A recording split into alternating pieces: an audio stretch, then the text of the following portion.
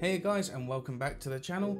So for today's video I want to go over some mobile gaming controllers and some great mobile games and services such as Google Stadia, GeForce Now and xCloud to use with these controllers, and how you can use these controllers as a Wi-Fi controller for Google Stadia.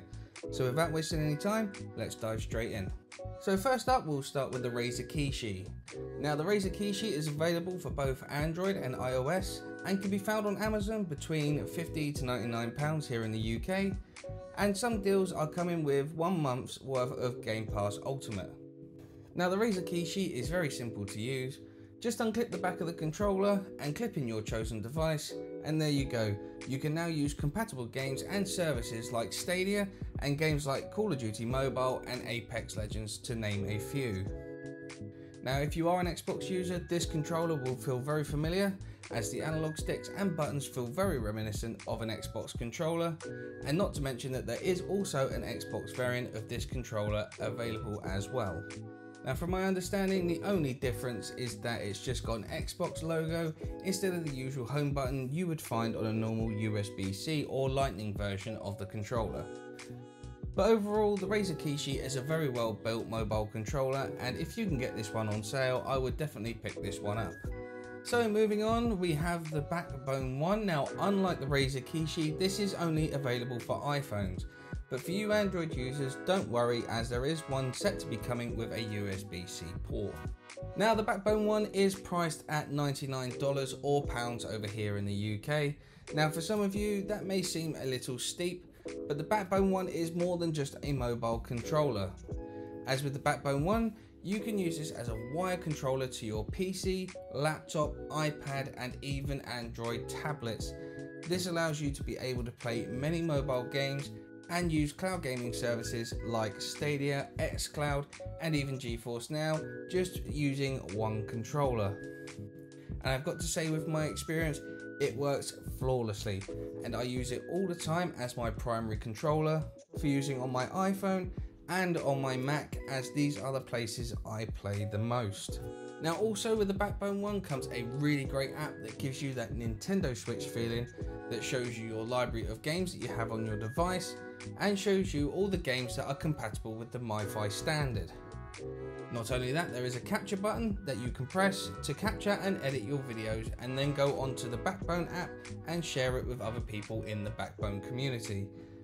There are many other features such as game rooms where you can team up with other players for games such as Call of Duty and Apex Legends.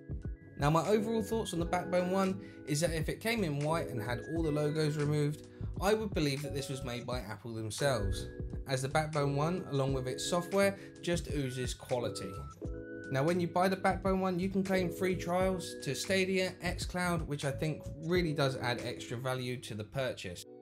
And there are some amazing games to play with these controllers, such as Apex Legends Mobile, Rocket League Sideswipe, Call of Duty Mobile, Among Us, Genshin Impact, Final Fantasy VII The First Soldier, Grid Autosports, and many games from Apple Arcade, and the list goes on.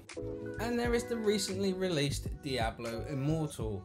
Now from my understanding, this game has received a lot of hate. Now I have never played a Diablo game before, so I cannot compare to other Diablo games, but from what I have played, I am definitely impressed with the game overall. It runs really smooth, graphics look impressive, and I've got to say I am impressed with what I am playing. And let's not forget our cloud gaming offerings such as Stadia, xCloud, GeForce Now, and these all work with these controllers perfectly. Now if you haven't got the Backbone One, you can head over to their website to see what games are compatible with these controllers. Now this is the part that makes these controllers that much more impressive, as you can turn them into Wi-Fi controllers for Google Stadia to use on the Chromecast Ultra and the Chromecast with Google TV.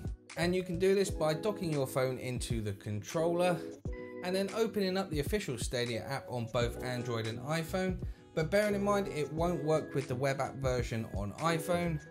Then tap on controller and then tap on the touch gamepad option, and once you have done that, connect the controller like you would the Stadia controller, and once you've done that, you are all good to go. So that is it for the video today, guys. If you found this video helpful, please hit that like button, as it does help the channel out. Links for the Backbone one and Razer Kishi can be found in the description down below. And I will see you guys in the next one.